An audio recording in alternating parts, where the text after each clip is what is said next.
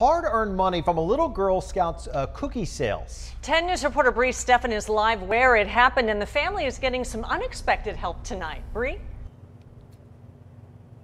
That's right, Kim and Steve. They were selling their cookies here in Ocean Beach. These cookies right here, they turned their backs for a second and someone made off with $50 worth of their cookie money.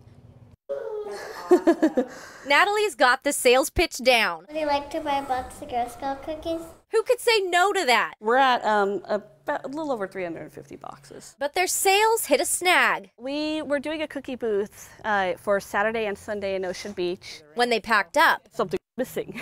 about $50 cash. You should know not to steal money, especially from a little girl. Natalie and Shivan couldn't believe it. I wanted to go out and hunt down whoever stole the money and slap them. Especially since Natalie was trying to sell enough cookies to send her and her sister to the same summer camp. Girl Scout camp is one of the only camps that Siobhan can go to because they have a full-time nurse on staff. Shivan has panhypopituitarism, a fancy word that means she doesn't have a pituitary gland, so she needs a shot every day. When people are hot, it's super duper hot to me, and then when people are cold, I'm feeling like I'm getting frostbite. Their mom beyond furious. So I turned to Facebook, kind of posted out my frustration. A post that led to unexpected kindness. I can't even describe how I felt when people just started offering their help. Offering to buy cookies and donate. We actually reached what was missing and exceeded it. Generosity that turned a crime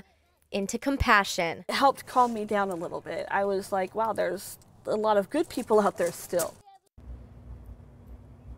And they've raised about $35 more than what was stolen. They say that they'll donate any of the cash that was donated to Operation Thin Mint, which sends cookies, boxes of cookies to soldiers stationed overseas. And we have the locations where they're going to be selling their next cookies on our website, 10news.com, if you want to stop by and buy some for yourself. Reporting live in Ocean Beach, Bree Stefan, 10 News.